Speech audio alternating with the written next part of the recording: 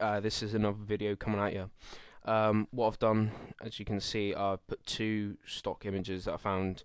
They're kind of like glamour, kind of fashion sort of magazine kind of poses and pictures.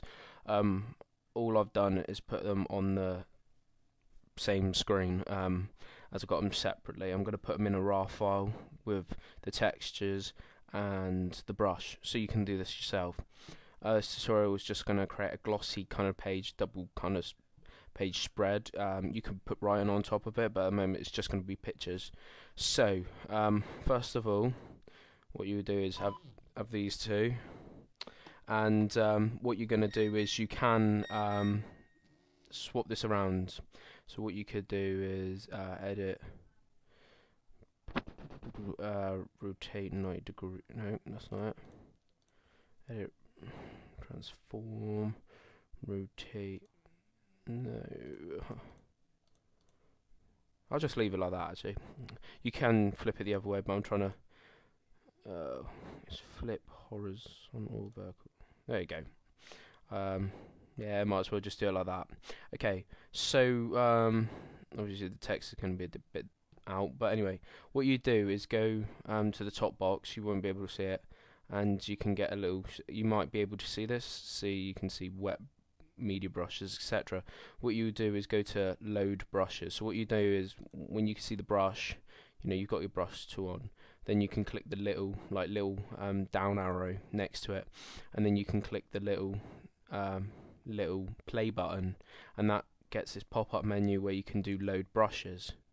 So I'm going to load it from top, and there you get, there's the brush, and this is going to be in the pack. If I make it smaller, it's an ABR, which is the format for brushes. So I'm going to load that, and as you can see, I've already got this one up. You can scroll to the bottom and select them. This is one of them, which is if I can find it,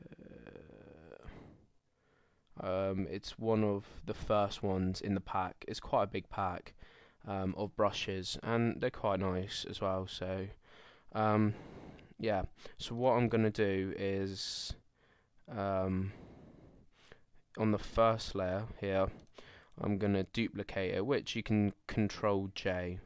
I'm just going to right click, duplicate. Okay, so I've got two of those layers. So what I'm going to do is go into, I think it's Control B, and it's called color balance. So what I'm going to do is 40, and then that's, I think that's 61. And you can just change around with the magenta. So I want a kind of a bluey. See, that's really purple. I want it kind of in the middle. So I'm probably going to do something like that. Maybe a little bit more red. You can cut it, but you want it that sort of blue, 61% blue. So it gives it that purpley sort of feel. Right. I'm going to do that. Right. Hopefully you can see them. Yep, midtones and preserve luminosity, and then click OK. Right, next, that's the bottom layer. As you can see, what you could do is press Control E, and that merges the layers. Right, next on this layer, which is above, this layer is above it, is I'm going to get rid of that join. So what I'm going to do is get press, you know, in your layers menu, right at the bottom, there's little logos. You know, the rubbish bin, etc. And there's one that's kind of like a square with a little circle in it. If you go over it, called Add Layer Mask. And on a layer mask, what you can do is brush over in black. As you can see, it will take away the picture. I've changed the opacity. Or you can press it white, and it will preserve. It will get back what you've got rid of. So if I do black here, change it to white. As you can see, it's going to do it slower. But as you can see, it's coming back, only because I've got 25% opacity. Right, so I'm going to use black, and then what I'm going to do is gently trying to get rid of this join. As you can see, I've got the picture behind it, so it'll blend in. I have to change the opacity because that's just taking forever.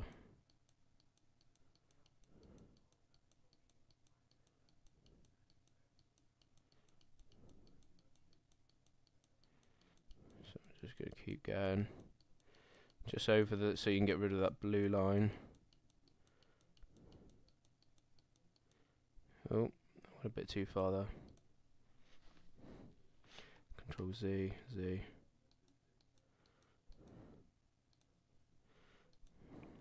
There, something like that. So you can see it's a bit more smoothed out.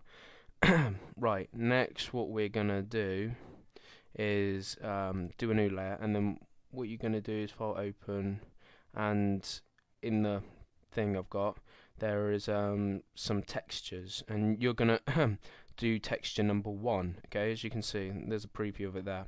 Right, so you open that, and it'll be a new layer. So minimize that, and then click that little tool, and then what you can do is simply, and it drag it onto that, so it will go on this layer.